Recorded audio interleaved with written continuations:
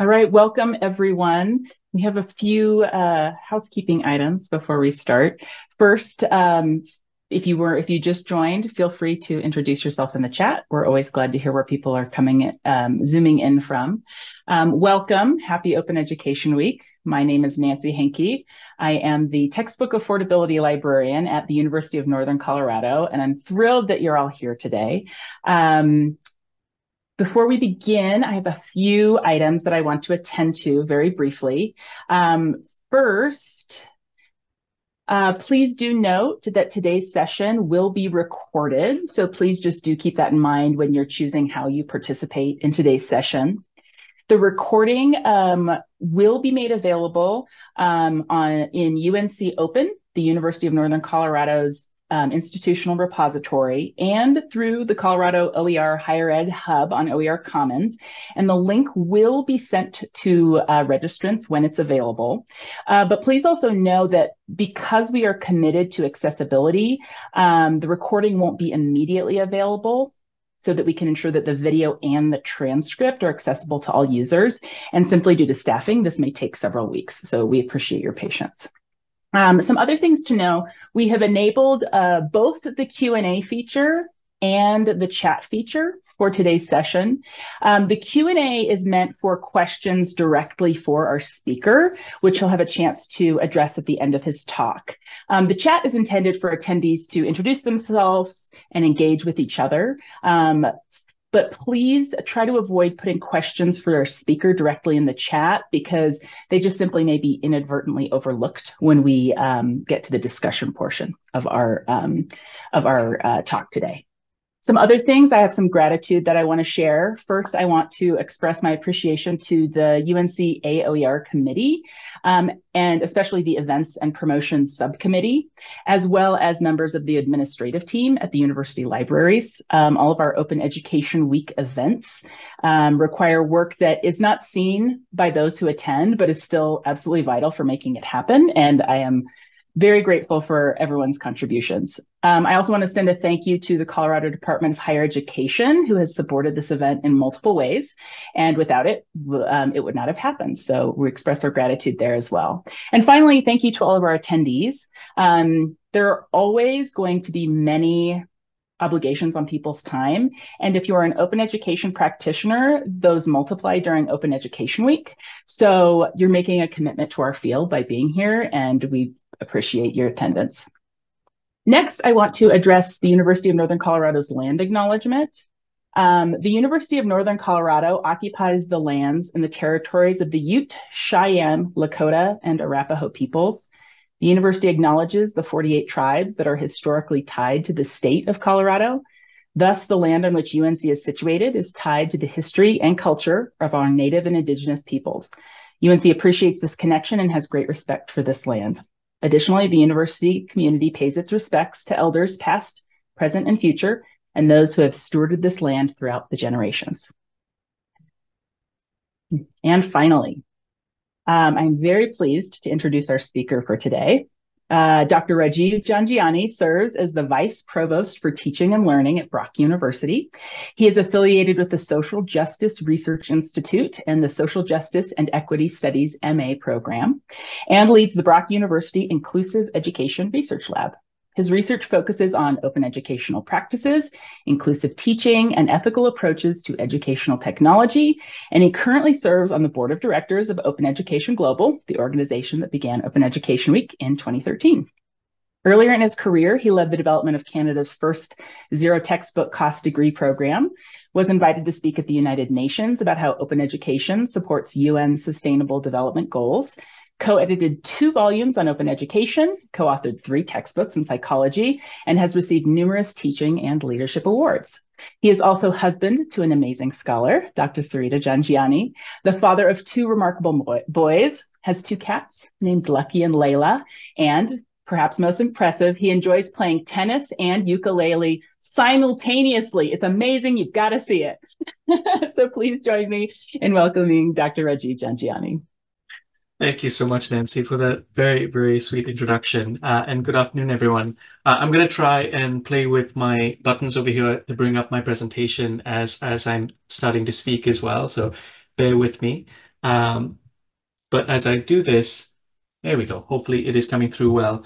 I do want to echo what Nancy said. I really appreciate you taking your time out of your schedule to be here today. It means a lot. And I see people from all over the continent, certainly from all the way from Saskatchewan down to Texas, including some good friends like the incredible champion that is Kathy Germano from New York.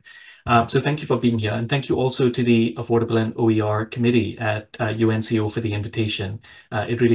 It means a lot to be able to kick off Open Education Week with such a wonderful, supportive community, and especially one that I'm certainly drawing inspiration from as well as I've been following your work and learning from it.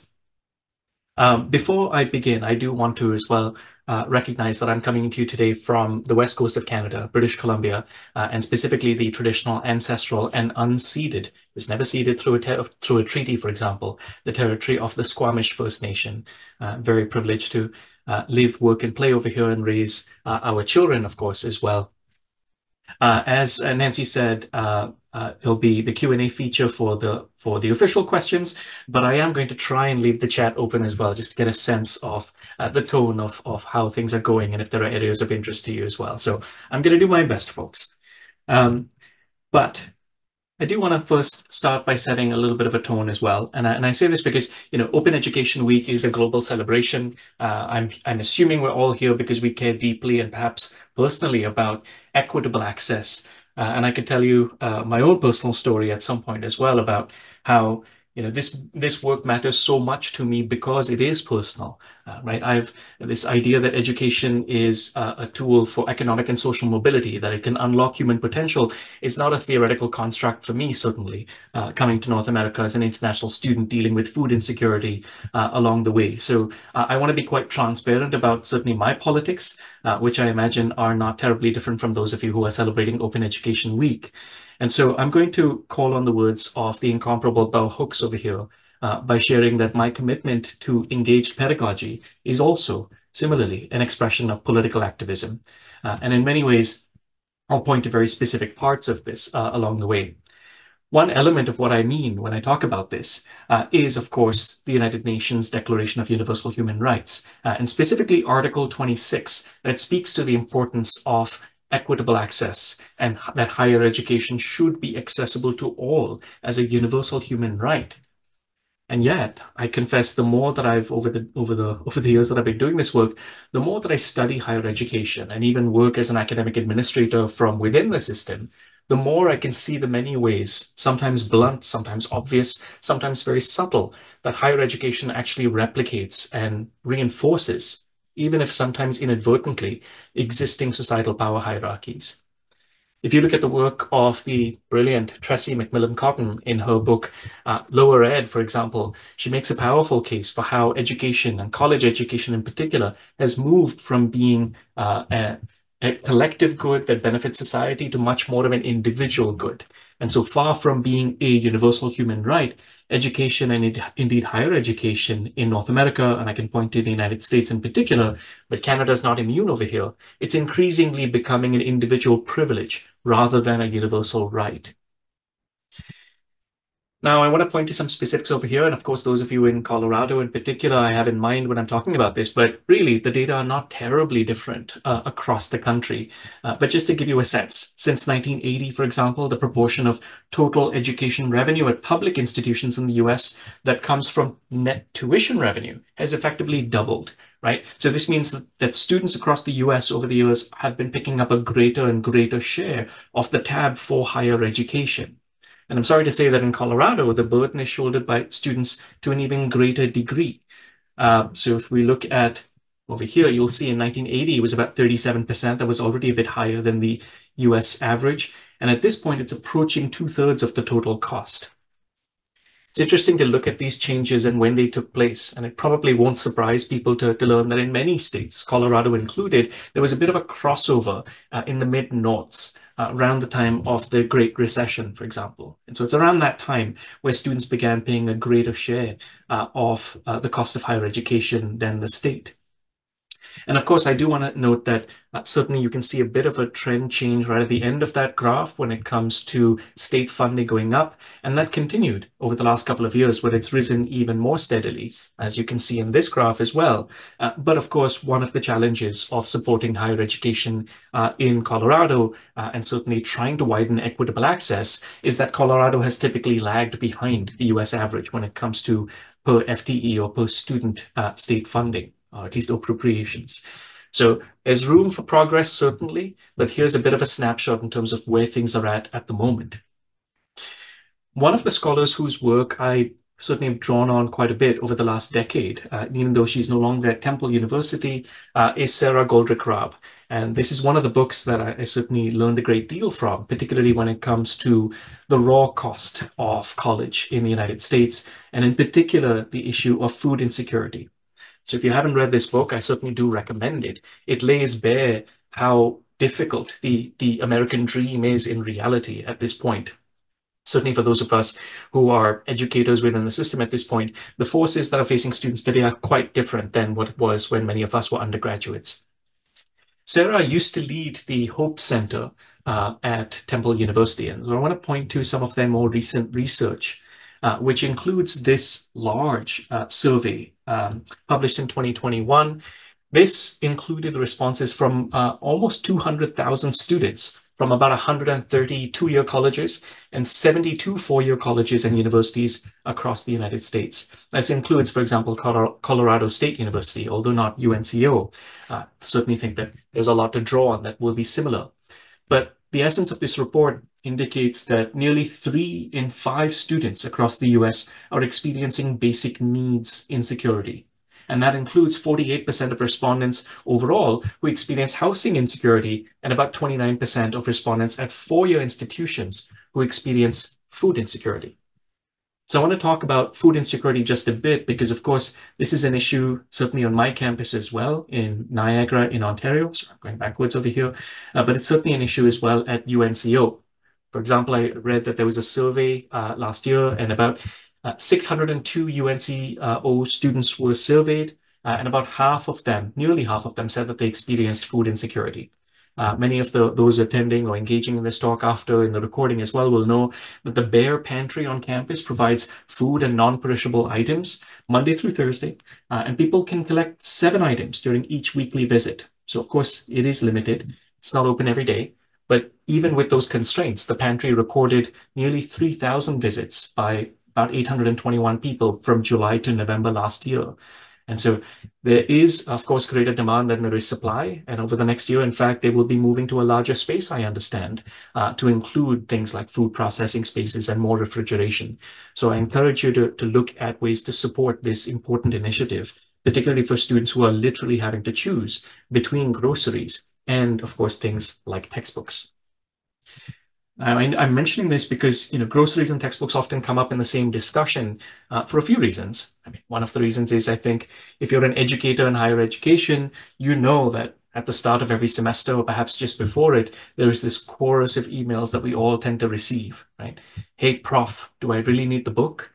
Hey, prof, may I use an older edition, for example? And food insecurity is one of the things that lurks behind those emails, of course. But there's a few other reasons why. I mean, one of the reasons why textbooks are worth talking about in this broader issue of affordability and access in higher education is that there's really not much else that has risen quite so much when it comes to costs as college textbooks have. Here's a graph from Colorado's own Jonathan Poritz, who of course is moved out since, but did incredible work in the state. And it shows just how much textbook costs rose relative to inflation since 1980. And you can look through these data if you like as well. The Bureau of Labor Statistics provides this information as well. It's been quite startling. And typically, certainly until about 2018, didn't really matter what 5 or 10-year period you were looking at. Typically, it rose between about 3 and 4 times the rate of inflation. There certainly has been a plateauing since about 2018. There's a few reasons for that I will speak to as well. But I think one of the things that has played into this, of course, is that many faculty members certainly in some cases will assign books that they actually don't even know the cost of as well. So I wanted to touch on an economic concept known as the principal agent problem, right? The economists will know this already, but typically when you have an individual who's making a decision that a lot of people are bound by, but the individual themselves is not facing the consequences of that decision, that gap creates a bit of a challenge. And so as a student has said in some research that we've done at my home institution, buying a $200 textbook doesn't hurt quite as much as buying a $200 textbook that proves to be useless or unassigned, for example. But I will say that, as an educator, beyond the emails that we receive from students, the other unsolicited packages we receive, of course, tend to be from commercial publishers. I'm certainly accustomed to teaching introductory psychology over many, many years. And every year there will be a new edition with fairly cosmetic changes. And so I do want to point to a business model that has made this issue much, much worse, particularly on the part of commercial publishers. And I'm going to quote directly over here from the CEO at the time of Cengage, who wrote in 2018 that there are millions of students out there who are making very difficult, very painful trade-offs in the purchase of learning materials relative to paying the rent, paying for basic needs, food, etc. And that we as an industry have chosen for a long time to basically ignore that, he said, or have more or less been paying lip service to them. It's amazing when this is actually said out loud. Nonetheless, what this means, though, is that students often are making this trade-off, right? So students can't easily say that they're not going to pay tuition. So they choose to skip buying their textbooks, for example, just as they can't they can't so easily say, I'm not going to pay my rent, but they often do, in fact, starve themselves and are faced with food insecurity. So a few parallels over here. The best data we have at the moment in the United States, certainly concerning student textbook access, comes from the state of Florida. And I'm sharing with you the latest version of this. They've run this in 2016 and 2018, but this comes from 2022, where this was about 14,000 responses from students at 30 of Florida's public post-secondary institutions. And as you can see, more than half of them report that they're simply not purchasing required course textbooks due to cost. That's how that sentence ends in the survey. About 43.7% are taking fewer courses, nearly 40% not registering for specific courses, and so on and so on, right? So this gives you a sense that high textbook costs are affecting students, not just in terms of economics, but in terms of educational outcomes as well, right? None of these are optimal choices. And the sad part is these kinds of choices are disproportionately made by students from marginalized backgrounds, particularly first-generation students, students of color, and others, for example, holding student loans. This, of course, hits close to home for folks at UNCO as well. And I really want to applaud the honesty and the bravery of Ethan Roth. Ethan is a psychology undergraduate student at UNCO. He's a member of the AOER committee and is in fact working for the university library this school year doing projects on behalf of the AOER. But I do want to call attention to a terrific blog post, really, really revealing, really honest, and as I said, really quite brave. And I'm going to quote over here to illustrate that Ethan is an example of the student who is behind those kinds of choices. So I'm going to quote over here to say that Ethan says, taking classes without required materials is a lot like starting a course halfway through the semester. It feels like every assignment, every lecture is in the middle of a topic that you've never heard of before. Tests are based on topics only covered in the readings. Assignments are on certain chapters. Exams are open book, but only if you have a book to open. This is very, very true. And again, I have to appreciate Ethan's work on this, not just in terms of supporting his work through the library and the AOER, but in this kind of public advocacy as well. It means so much to be able to communicate directly to educators like this, right? This is not something that's happening on other campuses. This is not just a case of, well, students these days, if they can afford X, they can afford Y. No, these are real human beings, and we're talking about equitable access over here. So often when you're making a choice about an expensive course textbook, let's say, you are making a choice between something that perhaps 50% or 48% of your students can afford, or something that actually is available to everybody from day one. Of course, things have changed quite a bit, and not just at UNCO, things have changed across the continent, certainly in terms of faculty awareness of the problem of textbook costs and the availability of OER as an option. And this was just before the pandemic, where we saw that, just over 4 out of every 5 faculty members in the United States agreed that textbooks and course materials cost too much. in this survey in Inside Higher Ed. This is one of the things that of course, influenced, but it was not the only thing, the rapid increase in the adoption of OER through the pandemic. Right? Digital delivery was across the board for quite a period of time. And suddenly, I know at my home institution, we were sometimes dealing with international students who were in China behind a firewall effectively erected by the government. And we were concerned about what platforms they could access or not, let alone the cost of shipping expensive textbooks overseas, which was untenable for the campus store as well. And so suddenly it was interesting that the use of open educational resources wasn't just supporting access and affordable access and equity, it was actually quite critical in serving international students overseas. And so we saw quite a surge as well through the pandemic in OER adoptions. But to take a step back from OER, though, I do want to say that if you're a rank and file faculty member, and I was for a long time certainly as well, I would often have conversations with those same textbook publisher representatives that would send me those unsolicited packages. And when they visited with me, I would say, I'm really interested in more affordable options over here. And that's when they would typically say things like, well, yes, of course, we are too. That's why we have ebooks, they would say. And ebooks, I really want to be clear, as the image illustrates over here, in my mind are very much a wolf in sheep's clothing, in part because students never buy an ebook, right? They lease it, which means they lose access after 90 days, 120 days, how many ever days it is. There's issues in terms of copying and pasting and accessibility through the digital rights management. And students, of course, are unable to resell a book at the end of the term. But more to the point, even if they wanted to keep it, they lose access, right? So a student who, let's say, takes anatomy and physiology in first year, wants to go on a med school, keep that book as a reference, is unable to do so. And over the years, the focus on digital textbooks has morphed even further as the business model has gone to something that is often marketed as inclusive access, although sometimes it's also called other things. Sometimes it's called exclusive access. But inclusive access is perhaps more honestly described as automatic textbook billing, as this report from the United States Public Interest Research Group spells out. In this model, every student at the institution potentially is billed a mandatory course materials fee that represents an alleged discount of the high water mark of the price of a new hardcover textbook. And this fee, I want to be clear, is still often higher than the average student will actually currently spend, because the spectrum of options right now includes everything from purchasing used copies, use of reserve copies at the library, group purchases, the use of older editions, and of course the many students who go without as well. So it's a bit of a forced model. One of the challenges over here, of course, is that, as I said, with the e-textbooks, students are not purchasing, but they're leasing. So that's one issue.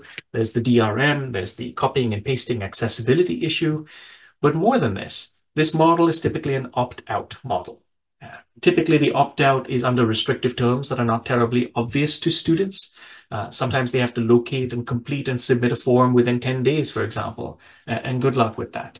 But for students who prefer to work with a print copy, whether for accessibility reasons or simply to resell it following the course, the ability to opt out is really important. But yet the publishers, of course, have a vested interest in keeping the number of students who opt out to a minimum. As you might imagine, this is guaranteed revenue, certainly from every student. And so this is why the opt-out terms typically range from restrictive to potentially punitive. Now, it's interesting right now to follow what's happening in this space, because in fact, the US federal government is currently pushing back against this opt-out version of inclusive access in favor of a more opt-in model instead. And so I want to quote from one of the leaders in the space, Nicole Allen from SPARC, which is known as the Scholarly Publishing and Academic Resources Coalition. Nicole says that if inclusive access is the great deal that many people claim it is, there's actually no reason to believe that students won't continue to do that voluntarily. So again, I would say this is something to watch in this space. It's been fascinating to watch. This is not the only space where this happens. You're seeing this in AI as well right now, right? Where a company puts out a tool that hasn't been really carefully vetted or thought through, and they'll follow up a few months later to say, we're going to sell you the solution to detect the use of our faulty tool. And so it's really quite fascinating to me that this is akin to me inclusive access to an arsonist effectively selling you a faulty fire extinguisher. So I have reason to be suspect. Let me just say that. And this is one of the reasons why, of course, I care so much about open education.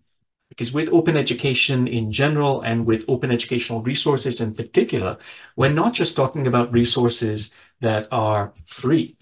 The important aspect, the defining aspect of open educational resources is in fact that they come with a set of freedoms associated with OER. And these are commonly referred to as the 5 Rs. So these are the permissions or the rights to freely reuse, revise, remix, retain, and redistribute. So as an educator, of course, you can freely access and reuse these resources in your teaching and learning. You can revise them. And in practical terms, that could mean everything from, in a bigger way, maybe you want to translate it into a different language, but it could mean you want to contextualize it. Could mean you want to update it. Or at the very least, you want to say, you don't have to tell your students don't read chapter 4, take it out. If you're a discipline like mine, psychology is still bumbling its way through a replicability crisis, you can actually revise some of the canonical findings that are being questioned. You can do all kinds of things with that permission, right? You can move from mapping your course onto the table of contents of a textbook to actually modifying your instructional resources to serve your pedagogical goals. And I would suggest that this is actually an additional layer of academic freedom that has never really been considered worth fighting for. I would suggest it is. But you can remix, right? You can combine 2 or more OER together in an interesting way, whether it's just embedding openly licensed videos or interactive simulations inside an open textbook, or much more. And students can keep this work forever, and you can freely redistribute it as well. And of course, textbooks will get most of our attention, given what we do in higher education and the typical practice of teaching and learning, certainly in North America. But I do want to say that OER includes any kind of teaching and learning resources that are released under an open license. So, for example, it includes images. If you think about these masterworks that have been released under the public domain, openly available out of the Rijksmuseum in the Netherlands, right? This is all openly available, right? This could be considered OER. And so I share this as well as an example because the study of art history is often incredibly expensive with the textbooks, in part because of the permissions involved. So images could be OER, right? Videos can be OER. There are many TEDx videos that carry an open license, for example. You don't have to ask for permission to reuse them to support teaching and learning. Colorado, of course, at UC Boulder, or CU Boulder, I should say, has been incredible with putting out the interactive simulations, the PhET simulations. I certainly use them to teach, neural transmission, for example, in basic psychology courses as well. This is all available. You can download it, put it into your learning management system if you like. It doesn't require forking over data, for example, or students paying a fee to access high quality resources like this. But you could also look at the use of open platforms, tools like WebWork. I know my university, my former university, and many others across the world use this, right? Endorsed by the Mathematical Association of America, but it's used often for quizzing, for formative quizzing, or even summative quizzing potentially in physics and math and other disciplines as well. So you can really look quite far for the types of OER. And of course, with open textbooks, this is one of the main places I typically point people to. The University of Minnesota still hosts the Open Textbook Library, which has over 1,000 textbooks at this point. And I'm proud to say one of the books that it includes is one of the books that I had the privilege of working on. And Nancy referenced this in the introduction. But I do want to say, as an open textbook author, I will tell you firsthand, when I first began doing this work, I don't know that I could have anticipated the impact this work could have had. I remember spending a summer editing and localizing this text along the way. But even now, this is about more than 10 years later after I began working on this text. As you can see, we're in the 4th edition at this point, and I still receive emails from faculty members across the world, but even more powerfully, students from across the world who tell me about the impact of this work. And so at this point, this work has been translated into different languages. There's an edition in, for example, in New York, there's an example in New Zealand, all over the place. And so I think about OER at this point as the gift that keeps giving, but one that actually gets dearer every time it is regifted, because it's benefiting from the intellectual labor of everybody who's touching it after I've been involved as well. So it's been really quite a privilege. But I will also point beyond the Open Textbook Library and the issue of textbooks to this wonderful, wonderful search tool built by the folks at SUNY Geneseo. This effectively digs into many of the major repositories for open textbooks and other kinds of open educational resources. And so it allows you to avoid having to actually visit too many websites to look for all of the available OER. So if you're an educator attending this talk and you're interested in where do I get started? How can I possibly find something that's relevant? This is one of the places I would bookmark along with the open textbook library, certainly. But of course, one of the things that should go without saying at this point, but I'll still say it, is even as you're interested in looking at these things, believe me, your local textbook affordability librarian in Nancy, or certainly your local librarian who may be an open education librarian, or even a liaison librarian would likely be delighted to help you conduct that search. Now, I do want to talk about the impact beyond cost savings over here as well. And so again, like I say, I speak from experience over here, certainly as an author, but also in terms of being a researcher. This is one example of the studies that I ran. This was a Canadian open textbook efficacy study that found what many of the other studies in this space have typically found, which is typically there's really not much of a difference at all when it comes to student performance if you're looking at the use of OER versus commercial textbooks. But often where there is a difference, it actually favors the free and open courses rather than the expensive commercial textbook adoption courses as well. But don't look at my work as much as look at larger scale work, like this, for example. This was a really impressive study coming out of the state of Georgia just before the pandemic. And as you can see over here, it's looking at the impact of OER on a variety of student success metrics. And I'm quoting over here from the abstract, which again encapsulates that typical finding. On the one hand, you do find, again, that OER improves end-of-course grades. It decreases DFW rates for all students. And for those of you unfamiliar with that, that's often a term used in student success metrics. It's an aggregate measure of the percentage of students who've earned a D, an F, or who have withdrawn from the course. So it's really an aggregate measure of suboptimal outcomes of various stripes. So that happens in general. But the use of OER also improves course grades at greater rates, and it decreases DFW rates at greater rates for Pell recipient students, part-time students, and populations historically underserved by higher education. And I think this, for me, is one of the big reasons why I'm so drawn to supporting open education within higher education. It is just as the very same students who are typically marginalized by way of economics or their backgrounds within higher education, those are the ones who I showed you earlier, Florida textbook survey, are typically suffering at the hands of high textbook costs. They're the ones who are disproportionately benefiting, right? So the benefits of OER disproportionately accrue in favor of those same students, which is why for me, it's such a powerful intervention. And as I said, things have changed and they continue to change. One of the reports I'd love to point out over here is the excellent work of Julia and Jeff Seaman and this study, which was, or this survey, which was published in 2023. The survey itself was actually conducted in April of 2023, so just under a year ago. About 2,500 faculty members and about 641 administrators, but the respondents came from all 50 states as well as DC. And the data from this report came from survey results using a nationally representative sample of teaching faculty. And so I'll show you over here what some of it tells us. On the one hand, you can see the steady increase in faculty awareness by year, just about what is OER. I mean, I remember doing this work 10 years ago, and many people would look at me with a strange look, right? What do you mean by OER?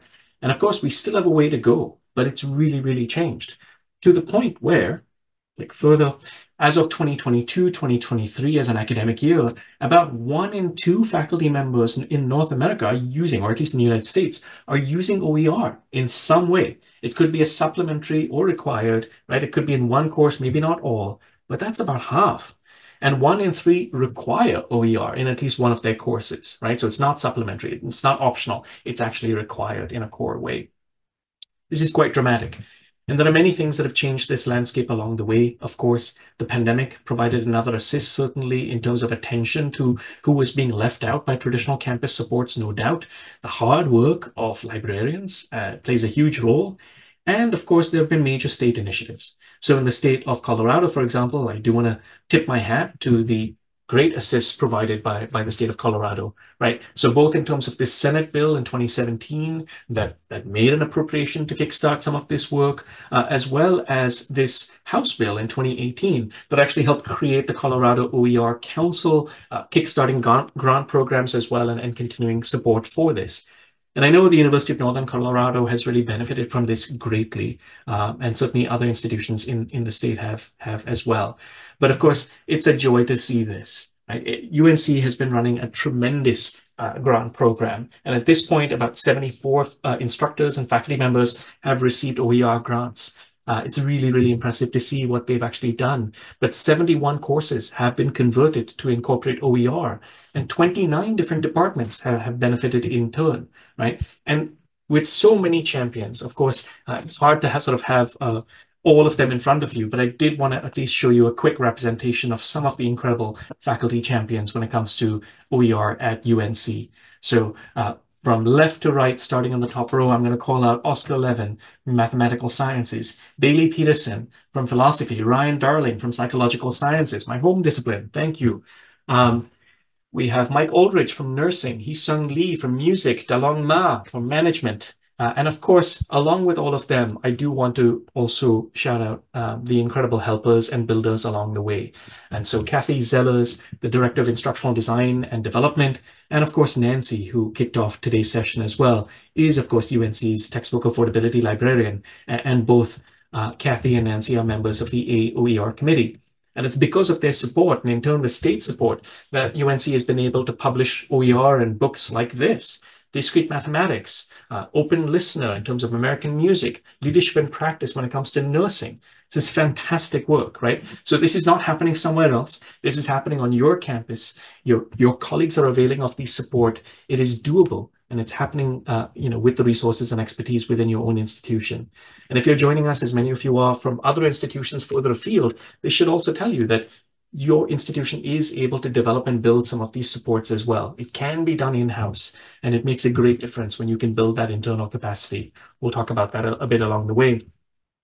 But beyond the grant program, beyond supporting the publication of these resources, UNC has also done a terrific thing by integrating the discoverability of courses that are utilizing OER in the timetable when students register for courses. Right, as you can see, there's a beautiful video that shows students, gives them a bit of a walkthrough how to do this. This is, again, one of those critical pieces. And from my experience at my former institution where we were building zero textbook cost programs, I will tell you that this is actually one of the most powerful things you can do. Because on the one hand, you're not leaving it to chance, right? It's not a happy accident anymore that a student walks into a course and says, oh, I'm going to save money. I didn't realize. They don't have to go to the bookstore, right? They can see before they register, if this is really critical to them, where they can actually enroll in a section of a course that doesn't have textbook costs. It's a game changer for students, but it's also a game changer for evaluation, right? And so from a researcher's perspective, you can then actually look at data in the student information system and slice and dice it to see what is the difference in enrollment, what is the difference in withdrawal rate, what is the difference in student course performance for courses that utilize OER or don't utilize OER. So it's really quite a game changer. And there's a wonderful guide, by the way, published about marking OER courses that I'll try to share in the chat later if Nancy doesn't get to it before me, that can teach you how to do this within your own institution, despite whatever your SIS happens to be. And so I mentioned this in terms of evaluation. This is certainly what we did at Kwantlen Polytechnic University, where I used to work prior to 2022. And so this is the kind of data that we were able to gain, right? So you're seeing over here at KPU, the gain when it comes to DFW rates, that same metric that the folks in Georgia were looking at, right? So there were 4% fewer students either earning a D or an F or withdrawing from the course. They're performing better or they're staying in. And even courses were filling at higher rates. So you can talk about the tuition impact on the institution if you really want, but the fill rates, right? Everything from students entering the course, students staying in the course, and then in fact performing better. You see the entire impact on the student journey through the use of OER. And of course, I'm talking about this as though this is only happening elsewhere. Again, want to applaud the work of Jennifer Mayer over here, who, of course, is not just a member, but in fact the chair of the AOER committee at UNC. And I recommend that you read this fantastic report that is published, this article that was published. And there's a few things that are takeaways over here. One of which is, in fact, like just at most cases, The passing rate for OER courses was higher, as per Jennifer's research, compared to courses not utilizing OER at the University of Northern Colorado, 7% higher, in fact. And I should say, this study includes data from, over 6,500 students between the fall of 2019 and the summer of 2021. Importantly, once again, the same point will be made. This gain is a general gain, but this gain was higher for first-gen students, higher for Pell-eligible students, and higher for underrepresented minority students. So that's passing. You can also look at completion, which bumped up 10%. And once again, that percentage was higher for first-gen Pell Grant eligible and underrepresented minority students. So once again, you're seeing the power of OERs and intervention in a way that disproportionately benefits those who most need this kind of support. So there's a lot that I think UNC is doing really well. And in fact, that can serve as a model for many other institutions as well. It's incredible work and it needs to continue. These are still early days. And so, I would encourage you, whether at UNC or elsewhere, to also think about broader forms of institutional support. So in some cases, this might involve policy. So here's an example of what I mean. As an academic administrator, I'm often thinking about what can we change within the system so people who want to do right by students are not swimming upstream. Here's an example. You could look at your IP policy, as we did at Kwantlen Polytechnic University, encouraging not just the creation and adaptation of OER, but also publishing open access journals, also adopting open science practices, right? Openness across the board serves access, it serves equity, it serves transparency, and that actually improves quality in many, many cases. You could look at a curricular policy. Here's an example of one that we passed through our Senate at KPU, which involved every new course that was developed or every course that was coming up for review, which happened about every 5 years, now has to undergo a search for relevant OER. I want to be clear, this is not some, top-down mandate to adopt OER, right? Faculty have academic freedom. They are and they should remain the only people who make that call about what's appropriate for their courses. What this was a mandated search to make sure it's an informed decision, right? You have people sending you these expensive wares unsolicited in terms of expensive commercial textbooks. Nobody's doing that with OER. So what we want to make sure is that faculty are aware of all the available OER, look at them, and then they could look at it and say, well, there's nothing available, or there is something available, but it's not good enough from my perspective. It's not a good fit. That's fine. That's their call. But the library was going to support every faculty member going through that process of developing or reviewing a course. And that's the kind of systemic nudge that can really change the landscape, right? That means within 5 years, every single course at the institution underwent a search for OER. That's powerful. Right. You can also look, and I will say this is another important piece for educators, at tenure and promotion policies. And so I'm going to give you a couple of examples over here. First, maybe at the bottom, the University of British Columbia, the big sort of R1 institution on the west coast of Canada, includes or recognizes the creation of OER as part of educational leadership in the tenure and promotion process. And of course, Brock University, where I am right now, considers the development of OER when it comes to evidence used to demonstrate the quality and effectiveness of teaching. Either way, I mean, these are really, really powerful levers, right? There's many reasons why we do this work, and recognition is not necessarily top of the list, but it is important to try and find ways to align these incentives to make it, as I said, so that educators who care passionately about widening equitable access are not swimming upstream over here. It needs to be recognized. So this is sort of fresh off the press, as you will. We're releasing this softly today, and then in the coming weeks, you'll hear more about this. But I wanted to share a tool that we've developed as part of a research project in the province of Ontario. We're calling it the ISAT-2 because it's really the second version of an institutional self-assessment tool that may be used by post-secondary institutions anywhere to self-assess their capacity to support open educational practices, or even just assess the maturity of their open education initiatives. It's openly licensed as a tool. It's available in English and in French, as that's how we roll in Canada, of course. But of course, it is available to you publicly. So if anyone's interested in popping in now, it's available anonymously. And if you complete it, you'll get a sense of the different dimensions and the levels. You will get an automated email with a copy of your responses that you can then use to consider your next steps. So I do think there are a few things you might consider, right from internal and external partnerships, whether it's with the student association or the campus store or the registrar's office. You might look at incentive alignment, and I said tenure and promotion, but there's many, many other examples of this. Professional development for educators, of course, is critical, not just for OER, but also for what we will talk about next, which is open pedagogy. We'll talk about curricular integration, evaluation, and much, much more. And of course, all of this aligns with UNC's strategic plan, your values, your priorities, right? Even if you just look at the first element of students first, that includes, if you read the details of that strat plan, it talks about things like equal opportunity being afforded, teaching and learning flourishing, diversity of thought and culture flourishing, and eliminating systemic barriers and institutional barriers to student progress, right? But of course, it goes beyond students first. You can talk about inclusivity as well, because open education is not value neutral. Your university certainly isn't either. And so it is important to understand that while cost savings, affordability, and access are important, they are really just the beginning of what is possible with open educational practices writ large. So I want to call attention to a work of scholarship, exemplary really, by Sarah Lambert, it's out of Deakin University in Australia, wrote this important article pointing to the deeper levels which you can go to when it comes to serving justice with OER, certainly. So she talks about redistributive justice, for example, and this is what many of us think of when we think about adopting OER, right? You would adopt OER, maybe it's a good fit, fantastic, maybe you get a grant to adapt it, excellent. You're saving your students money. What you're really doing is serving redistributive justice in many ways, right? This is the allocation of material or resources towards those who by circumstance have less. Fantastic. But you can go further. You can also look at recognitive justice, which is recognition and respect for cultural and gender difference. So you can think about, as this chart shows you, sociocultural diversity of the open curriculum. I'll give you an example of what I mean over here. Here's an example of a fantastic project published in a study, as you can see, talking about textbooks that teach the history of psychology and how many of psychology's hidden figures were actually invisibilized in these history textbooks. But the faculty authors over here were able to take advantage of open licensing to, in fact, make them visible. That's a way of using the permissions of open licensing to advance what Lambert describes as recognitive justice.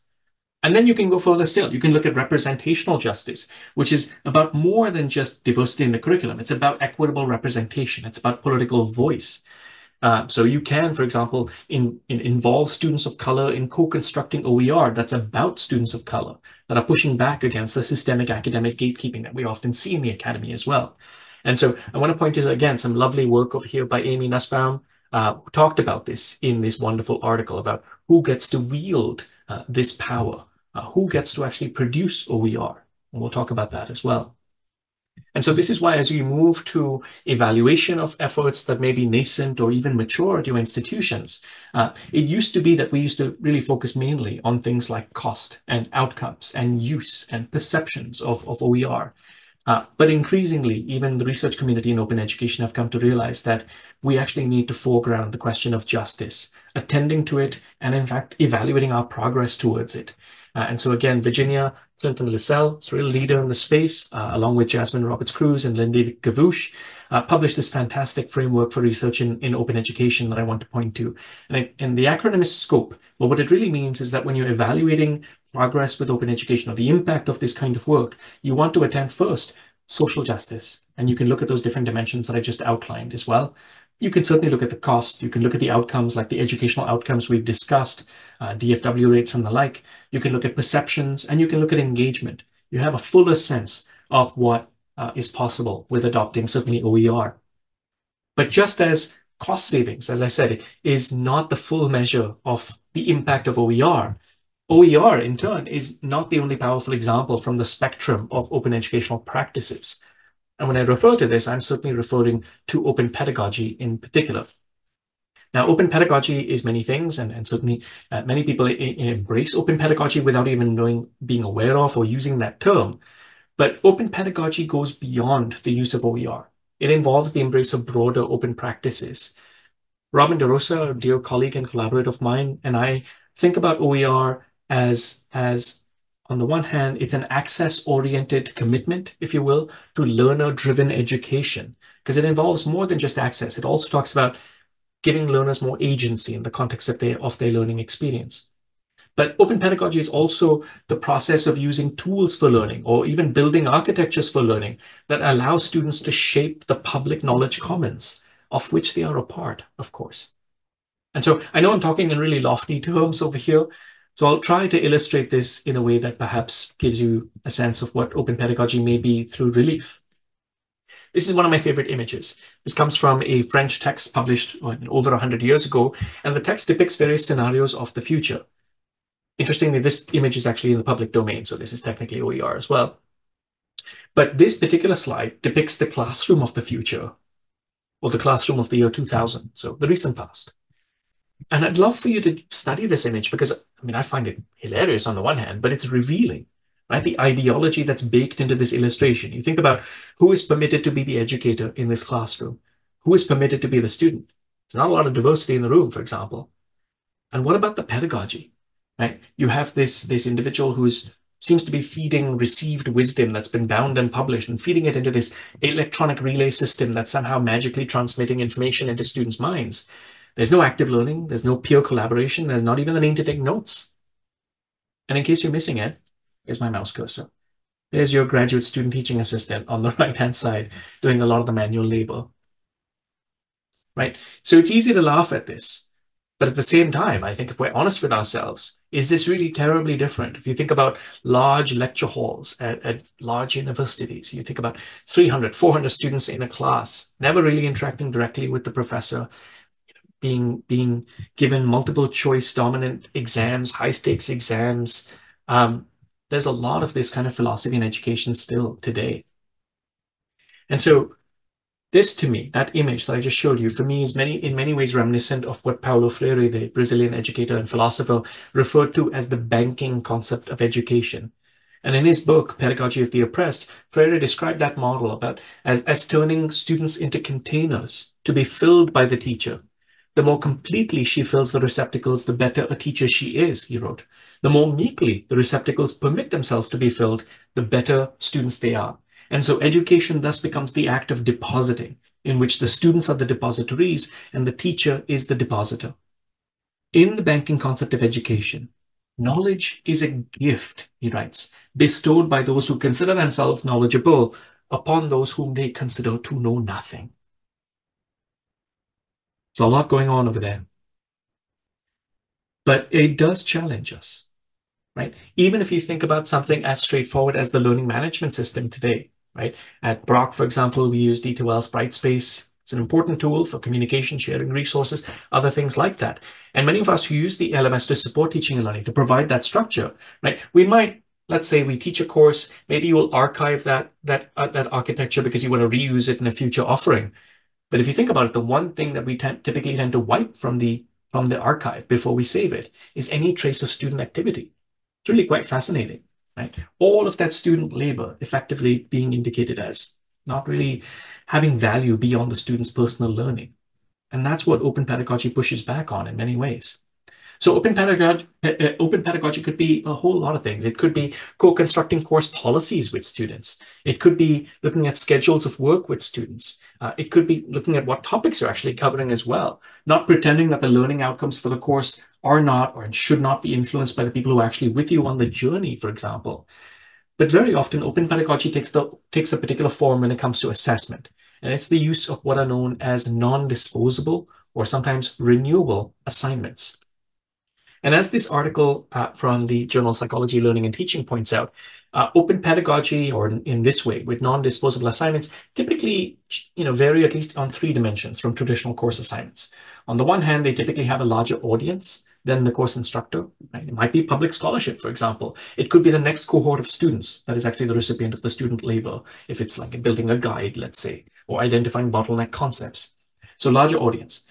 B, it has a longer life. It lives beyond the term, beyond the semester. It might live on, for example, if they're editing Wikipedia, which we'll talk about in a moment. And of course, it has a greater impact. It, of course, serves as student learning and skill development, but it goes much, much beyond that. And so, as I said, Wikipedia is a really good example of this. And the work of the Wiki Education Foundation, with supporting many instructors, really hundreds of instructors, with working with their students so that as part of their coursework, they're writing and editing articles in Wikipedia, right? You can look at the work of Amin Azam, for example, at the University of California, and his students in the medical school over there, writing and editing articles for a variety of medical topics. And if you think about somebody who's preparing to be a GP, somebody walks into your clinic, you have to explain in a couple of minutes some complex medical concepts in lay terms. It's actually a terrific way to practice. It's also an amazing public service. And you think about the impact on students. When students see that their work is not just meaningless, that it's not just another hurdle over here, that it's authentic assessment, yes, and it has real tangible value to the real world. And you can see that in student testimonials from these kinds of projects, right? Knowing that the information presented is valuable to someone, freeing up information that's hidden behind paywalls, wanting to contribute to something long-lasting, something bigger than myself. And of course, as an educator, as a scholar, we should be thrilled on the one hand and humbled at the same time. That whereas, an article we may publish in a peer-reviewed scholarly journal may be read by, a couple of dozen people, typically, hopefully more. Articles that students may edit in Wikipedia will be read by thousands and millions, in fact. It's wonderful. So maybe we think about replacing the traditional research essay with something like a Wikipedia assignment.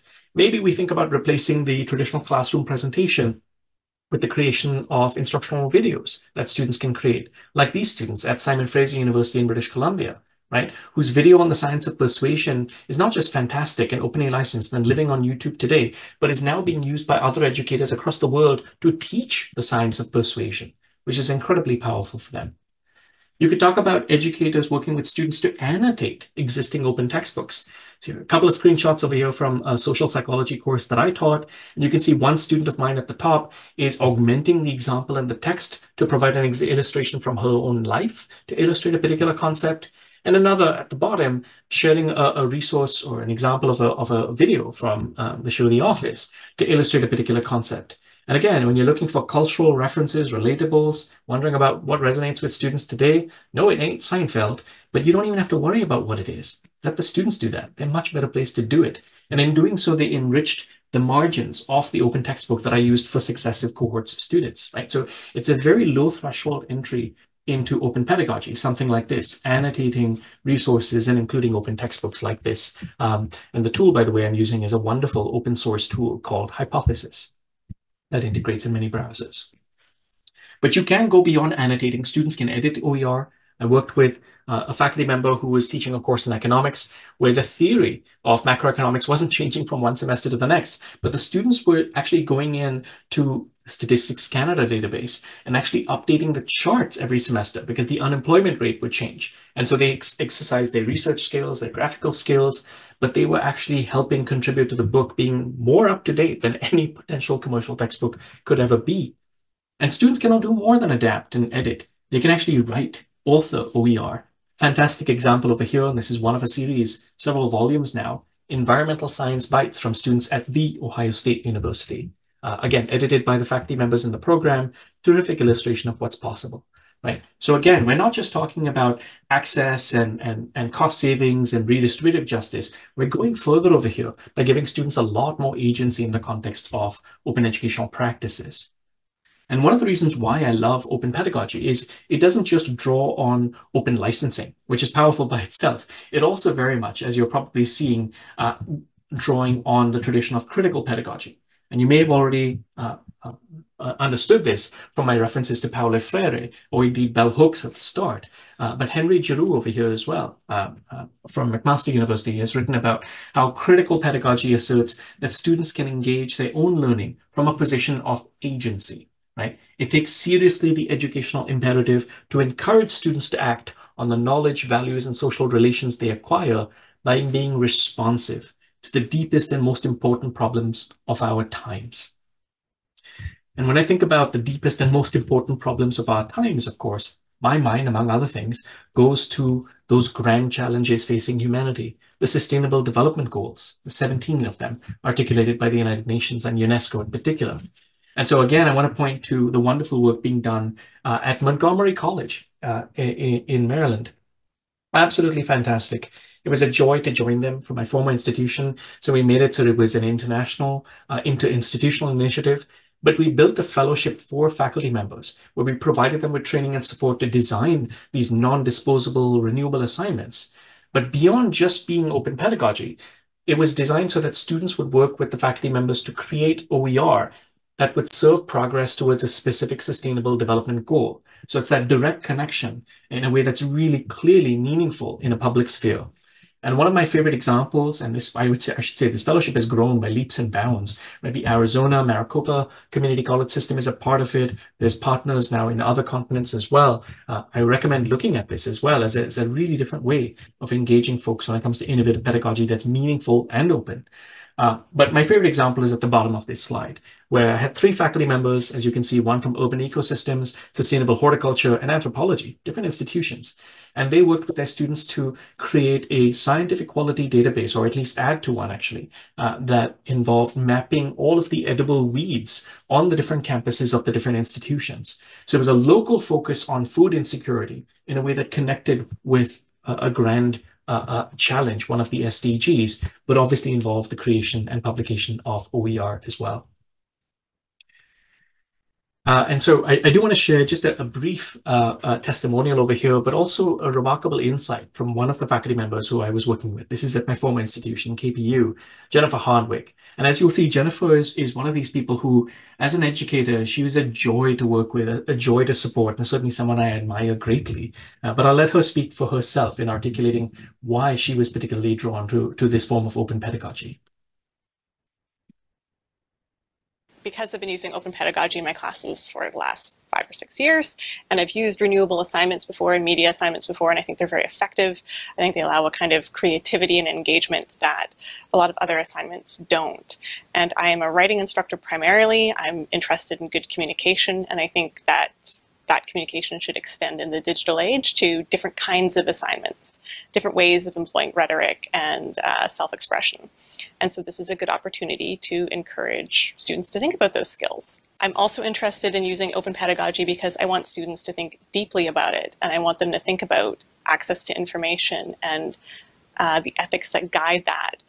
Both the ethics of what we see now in education in terms of the high costs of textbooks and the inaccessibility of a lot of resources, but also on the other end, the way that the academy has been complicit in extracting knowledge and in monetizing knowledge that doesn't necessarily belong to the people who are doing the extracting. And so I want students thinking carefully about the information that they gather and the information that they share, and how to do that in ethical ways. And I think that open assignments are a great way to introduce those conversations. Because I've been using There we go. As I said, Jennifer is just an absolute superstar, and so I love to share her words directly. I do want to, as I'm illustrating these, trying to provide some different examples for inspiration over here, I do want to point to a couple of resources for folks looking to dig deeper into what can open pedagogy look like in practice, what might it look like in my discipline at the assignment level, at the course level. One is the Open Pedagogy Notebook that Robin DeRosa and I created some years ago, but we no longer actively add to this site. And so increasingly, even though there's a good set of resources over here, we're pointing people to the Open Pedagogy Portal, which has been developed by the fine folks at the Open Education Network, which is a very large and expanding international consortium at this point of like-minded institutions. And so I recommend that you look over here, consider drawing inspiration, but also, frankly, consider contributing to it as well. And then beyond these really well-known resources at this point, I do want to highlight some of the wonderful work happening, of course, at UNC once again, including this wonderful resource developed by Michael Aldrich, Tools to Promote Open Pedagogy in the Classroom, available in UNC's digital repository as well. Really, really nice examples over there, really thoughtful. And again, congratulations to Michael and the AOER committee for supporting this work. But I will say, lots of ways to get started, lots of places to draw inspiration from. But like so many things, I find when I'm working with open pedagogy, I think about the impact on my students. I think about what it does for students who feel like they have an active role in their education, like they feel a sense of belonging, particularly when their identities are a little more recognized in the classroom as well. But I'm also sensitive to how much it changes you as an educator, right? It really, really does in many, many ways when you're doing this work. It really helps you to maybe, for me, it reconnected me with my values for why I got into this work in the first place, right? I remember being an international student, as I said, struggling with food insecurity. And I remember along the way being an adjunct faculty member working at 3 institutions trying to cobble together a full-time job without benefits and feeling excluded. So like, you hold on to those experiences, and there's a way the academy has of sort of, of creating a sense of almost dulling the sharpness of your values and what drew you into this work. And for me, that reconnecting to those values in the first place is what means so much. It changed how I approach teaching and learning, and I think it does for others as well. So I have a second, this is my last little faculty testimonial over here. And this one comes from someone whose work I've only recently learned about and whose work I'm certainly going to follow moving forward. This is the phenomenal Bailey Peterson from UNC. The most surprising thing, or the biggest thing that kind of changed just from doing OER, was realizing how much I wanted to also incorporate open pedagogy. So opportunities for students to learn from each other, and even semester to semester. So I have some assignments that I wouldn't have come up with, I think, without kind of diving into OER. And it's actually made some of my teaching easier because I'm putting some of the work on student-to-student interactions. So just for example, I have like a living study guide and a living glossary every semester where students put up potential questions they think might be on the test, and other students take a stab at answering them. And then students will respond and say, well, I think you could add this to your answer, or here's an example. And same with the glossary, students will come up with a definition. So oddly, in some ways, it's made my teaching easier because that's enabling them to kind of take that more active role, and then I don't have to just reiterate a definition multiple times. They can say, hold on, is it like this? And then they kind of are working from each other. It's fantastic. And so maybe I'll just note that in my experience supporting educators at a few different institutions in this kind of work, there are many people who come to open education for OER, for the cost savings. But there are many of those people who stay for the pedagogy, right? And you're seeing that with Bailey certainly as well. Whoops. Just a few other things as I come close to my close over here. I will say, just as with OER, I've identified how you can go beyond designing learning experiences that are just engaging and effective to also designing learning environments that are truly just. Open educational practices like open pedagogy can also vary. They can be more instructor-centered, or they can be more student-centered, right? They can be more content-centric, or they can be more process-centric, which is perhaps even more important in the age of generative AI. And they can be primarily designed for pedagogical purposes or primarily designed for social justice. And those are the dimensions along which you see the difference between when open pedagogy has a neutral effect or sometimes even a negative effect, right? If you think about, are you compelling your students to perform public scholarship without adequately scaffolding their skill development, without understanding that the risks of open scholarship are unevenly distributed when, for example, minoritized students are disproportionately targeted in flame wars online? Open pedagogy can be ameliorative. You're having a positive impact, absolutely, like when you're creating and sharing OER for populations who wouldn't have access. But you can also design it intentionally so that it's actually truly transformative, where, as I said, you're involving students who are maybe minoritized, you're giving them voice, you're giving them a sense of belonging, and you're really advancing not just redistributive justice in Sarah Lambert's article terminology, but also recognitive and representational justice at the same time. One of my favorite examples of those kinds of projects comes from Kwantlen Polytechnic University, where a dear friend, sadly passed, Arlie Crothers, was an incredible instructor in applied communications. One of my favorite projects was working with her when she gave her students agency in the choice of research topic. The students happened to pick, surprise, surprise, with all of the work we were doing, textbook affordability. So what they did is they ran a quantitative survey, they ran interviews and did qualitative research at the same time. They assembled a report, right, a research report that really looked at this. And it was based on survey data and interview data from students at the institution, particularly international students, minoritized students as well.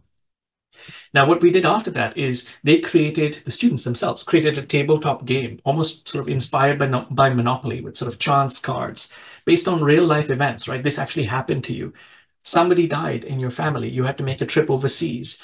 You dropped your phone and broke it. So real life events that caused, you take the persona of a student and you try and navigate through the semester with some of these financial choices. And many of those choices, as you can see over here, had to do with what books they were going to buy, what books they could afford. Are they going to wait for the midterm exam to see if they're going to buy the book if they really need it or not? And it's available online. We've built it using Pressbooks, which is an open publishing tool, as well as H5P. For those of you who are familiar, it's an interactive platform that's also openly licensed. And it's available as an interactive simulation and really a faculty development tool at this point. And so I encourage you to look at this. It's not an easy game to play, but then it really isn't for students today either. So that's probably by design. But it was an incredible project. It drew on the real experiences, lived experiences of international students struggling with food insecurity. And of course, the use of OER in this course, she authored a lot of OER, Arlie did, and assigned it to the learners. The use of OER saved them money. It advanced redistributive justice. But it was the embrace of open pedagogy in this thoughtful way that gave the students a voice. And in doing so, it also advanced representational justice. And as one of my favorite authors, Arundhati Roy, has said, there's really no such thing as the voiceless. There are only the deliberately silenced or the preferably unheard. And so in thinking about that, and in thinking about even the lessons of the pandemic, I do want to say that it is critically important that we design supports for OER, for open pedagogy in a way that is attentive to the experiences of folks at the margins, right? There's a reason why we want to make sure that accessibility is not an afterthought, that data privacy is not disregarded as we're sort of giddily trying to sample the new Gen AI platform, that we think about and plan for the real issue that is digital redlining, right? Where, again, along racial lines, access to even high-speed internet is quite different. And the digital divide is, in fact, reinforced along some of those lines. And so, again, these are all issues to think about. And I'm happy to share this volume with you, Open at the Margins, which shares a range of more critical perspectives on open education. Because there are real challenges over here. And I think the pandemic would have shown many of us very clearly how the assumption that the digital is the solution is the kind of assumption that can actually exacerbate existing inequities instead of actually redressing them. And so particularly in the age of AI, what I would say is I think we need to focus much more on critical approaches to open education and certainly on humanizing the teaching and learning experience. And so as I close, I will say, designing for the margins should be top of the list. But we also need a more critical, a more inclusive, a more open approach, right? Leading with trust for students is certainly one. Not so much surveillance, not so much rigor in a way that's weaponized in terms of high stakes assessments where students are chained to a desk with their eyeballs taped up and we're sort of doing retinal scans as they're engaging in anything that we might consider to be academic integrity. No. I think we need to talk about rigor in terms of flexibility and accessibility. That's some of the work of Christina Katapodis. I think if we're going to talk about academic integrity, we need to talk about extending that concept to our own work, our own approach to technology and pedagogy. So I think we need to lead with care. And I think we need to not forget about self-care. And so in doing that, building supports and structures that support humans and that foster humanity. I'll close with a couple of quotes over here, one of which comes from an amazing book, an inspirational book by Kevin Gannon, Radical Hope, a Teaching Manifesto, in which Kevin writes that the real work of change in higher education is done students by students, classroom by classroom, course by course, and it's done by educators who have committed to teaching because it and their students matter, right? In many ways, right? We need to save the soul of higher education. And we do it, as I said, by trusting educators, by trusting students, and building support so that that trust, that care, that kind of leadership isn't swinging against the current. In other words, to close with bell hooks, to teach in a manner that respects and cares for the souls of our students is essential if we are to provide the necessary conditions where learning can most deeply and intimately begin. This is the slide that was, or the image that was lurking behind my title slide at the start of this talk. And I'm imagining not many of you attended to it, but I will share that this is a photograph I took when I was visiting South Africa for the first time. And what you're seeing across the water over there is Cape Town, Table Mountain above it. And I'm obviously not there. I was across the water on Robben Island. And Robben Island, from many of you will know this, was a maximum security political prison for prisoners. For a long time, it's where Nelson Mandela spent 18 years of his prison sentence, for example. And at the time, this was incredible because all of the tour guides when I visited were still former inmates from the prison. And I'm sharing this with you because that as an educational experience for me was transformative. It remains with me to this day. And that's the case because for me, education at its finest is democratizing. It is liberatory. It is anti-racist. It is decolonizing, right? It is critical. It is inclusive, and it certainly is open. I really appreciate everybody sticking with me through this presentation, and I can't wait to see what your questions are or your comments. But thanks very much, folks. Thank you. Thank you so much. Well, we're going to go to the questions in the Q&A. I think Melinda's going to read the first one. We currently only have one, but I guarantee you there are other people who are participating who have thoughts and questions. So please enter those into the Q&A so that we can have Dr. Jhangiani attend to them. So Melinda, would you get us started, please? Most definitely. All right. So our first question, so it says, our college has a textbook rental program, and as publishers have picked up our rental model, they're pushing our faculty toward access codes to the point that our students are now paying over $500,000 in codes this year.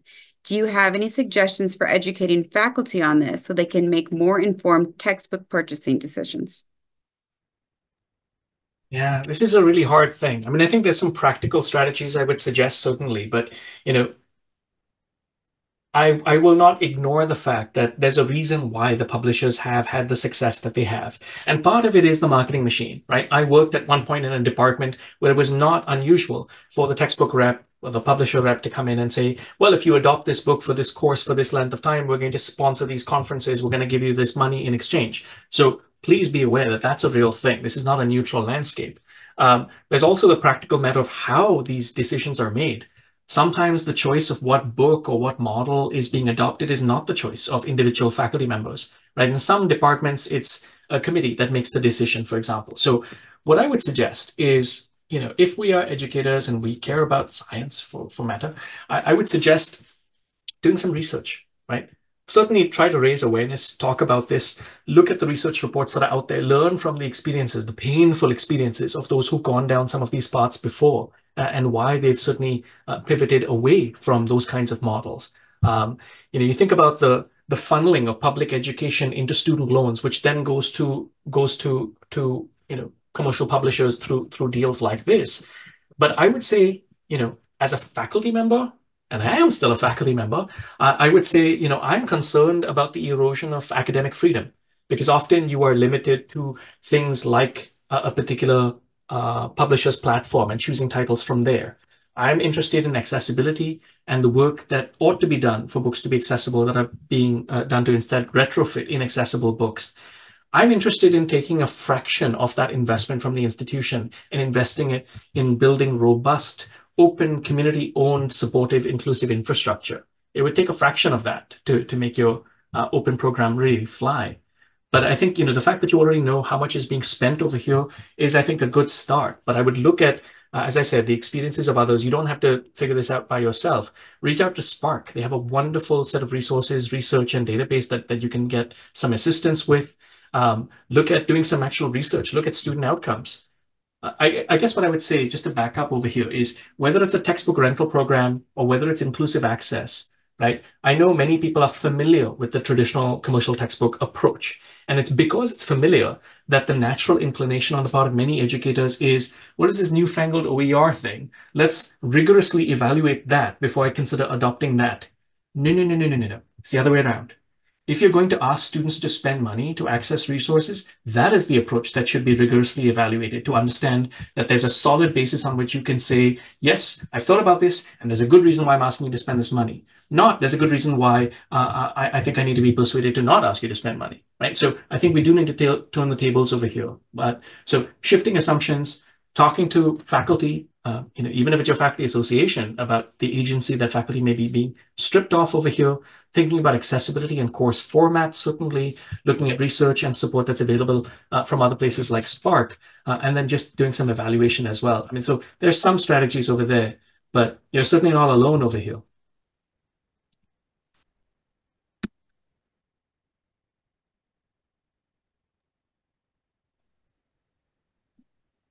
Let's see. Well, I actually don't, as long as I'm not misunderstanding the Q&A feature, it looks like we don't have any in there right now, but I actually have, I have a question. I'm curious about when in conversations about equitable access and inclusive access, I feel like I hear less about data privacy issues than I maybe feel like I should.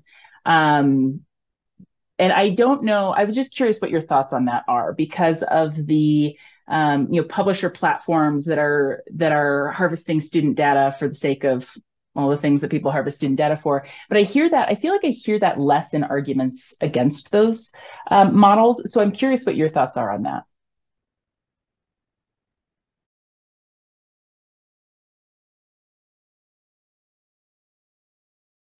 I realized I muted myself over there. I was just trying to bring up something as you were asking the question, and I found it quickly, and I'm going to put it in the chat as well. There's a few people who've been digging into this question. And I want to point to this article in the Chronicle from last July, that cites some of the work, and apologies, it is behind a registration wall, even if it's not a paywall.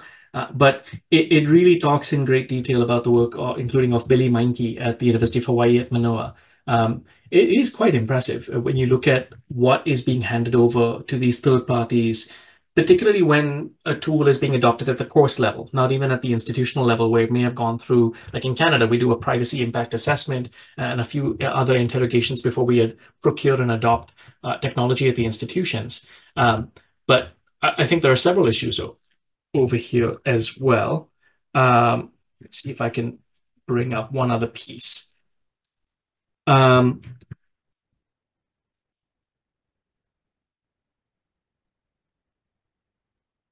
think it'll take me a minute to come up with it. But I don't think you're wrong. I think one of the challenges of this work is increasingly,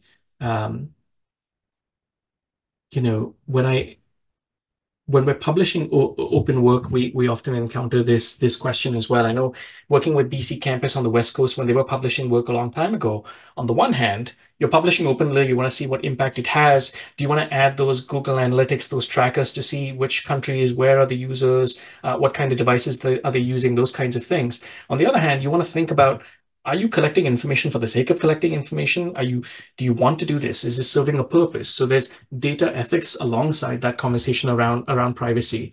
Not assuming that students have the kind of literacy, especially the most marginalized students, in making those kinds of choices on their behalf. And so I do think it behooves us to interrogate this more deeply. One of the things we have looked at my current institution, we've just adopted a new academic plan, and this is happening at the province of British Columbia as well. We're developing a framework for ethical educational technology. And so ideally, this is something that even intervenes in the procurement process, where it's not just that a tool meets legislative requirements for privacy and that we can budget for it and we can support it. It actually has to be evaluated on its ethical and pedagogical dimensions. And by that measure, tools like educational technology or surveillance educational technology, whether it's remote exam proctoring, whether it's AI detection tools, would also have to pass a sniff test and more than a sniff test, a real thorough interrogation, right? In the article I've put in the chat, for example, that identified instances of student data sharing that actually conflicted with, or at least raised questions about, the practices relayed in publishers' privacy notices. And in the case, and I'm just going to quote from the article over here, in the case of Pearson's popular MyLab platform, right, personally identifiable information such as a student's name, email address, was sent to Google Analytics, along with notifications of what the student was reading and highlighting in the ebook. So that's just one example, but it's certainly not the only one. So, as I said, in the age of Gen AI, there's a few things to worry about. Data privacy is part of that. And then alongside that will be the question of student intellectual property as well. So I think all of this is important to attend to in the realm of ethical ed tech. And maybe the last plug I'll make over here is there was a book published very recently. It's a remarkable volume. It's called Higher Education for Good. And I think it's It may be the last chapter in the book, I can't recall, but it's a chapter that's called "Who Cares About Procurement?" And I say this because, as an academic administrator, I work with my procurement department quite a lot. Those are the folks who many faculty members will never see, but obviously they attend to anything that is purchased or contracted on behalf of the institution. And they make some excellent, very practical suggestions about how we need to shift that process to again ensure that, we're not like Silicon Valley. We can't simply, come up with a new product. It might have some irreparable harm, and we just, collapse and start again, right? We're not a commercial textbook publisher that's beholden to shareholders. We need to put the learners at the center of the experience. We need to attend to those who are going to be most harmed by a particular technology and evaluate it on that basis, right? It's not, do no harm is an incredibly low barrier. And I'm not sure it's been comfortably cleared at this point. So I appreciate you raising the question. And I think for me, this is one of the main reasons why I believe so strongly in building open community-owned infrastructure. And so that's why you look at, I can look at edtech tools like Hypothesis, for example. Yes, you can work with Hypothesis as a vendor. Absolutely. They have a business model, no doubt. But their code is on GitHub. You can use them open source. You can control the data. You don't have to have any transfer to a third party. There's a whole host of things you can do with open source technologies that follow the ethos of learners first and inclusion. And I think for me, that's part of the lesson over here as well. Thank you. Yeah, that's something to think about. We have a few minutes. Are there any other questions or thoughts that we have for our speaker?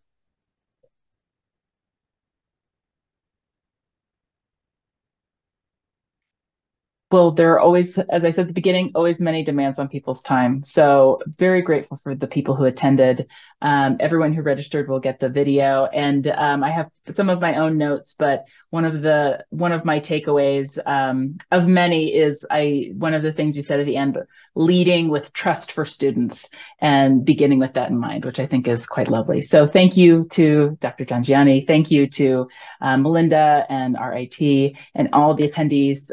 We're glad you were here, and happy Open Education Week. Thank you very much, everybody. It was a privilege. Wishing everybody a wonderful week as well. Thank you.